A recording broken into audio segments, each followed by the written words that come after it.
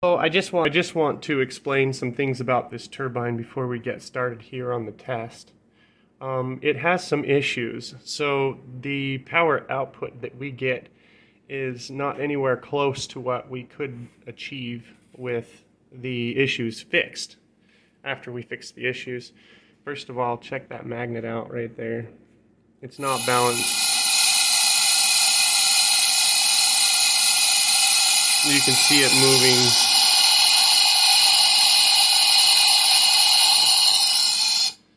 The magnet's not on there straight because not all of these magnets that come from the magnet company are straight.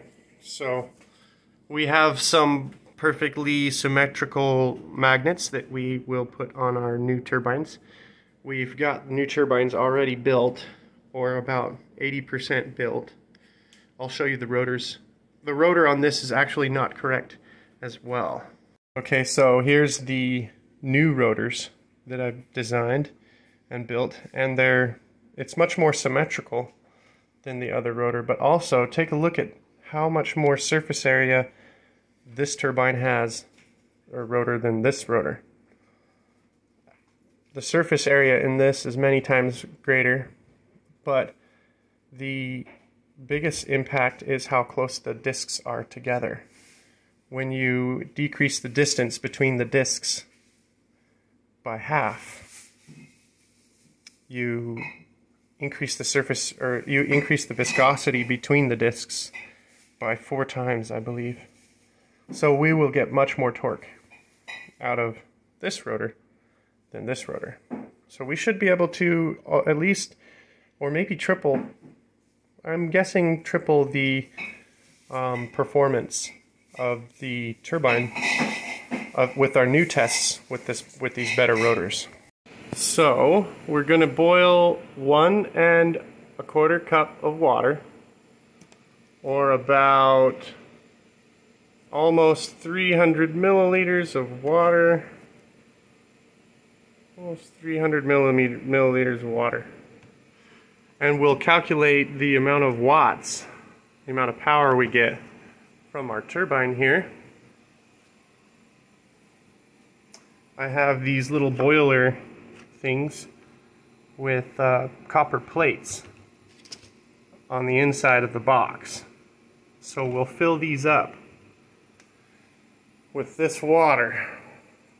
We'll record the temperature before we start the test. We'll boil the water and we'll find out how much time it takes to raise the temperature. And because we know the volume of water, we will know how many watts we've produced in that amount of time.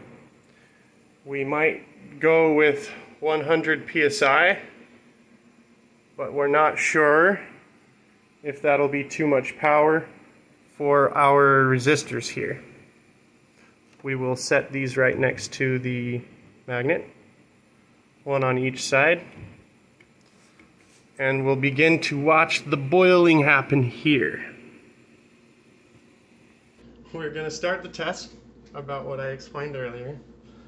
We've got our temperature probes right here, and this one shows temperature, it says 78, and this one shows the temperature of the other side. So temperature on this side and temperature on this side. So what we're going to do is we're just going to bring it up to a boil, and then we will find out how much energy was produced. We're at about 100 psi, 105 psi, and let's see how this goes. Everybody ready? Go. Start the timer.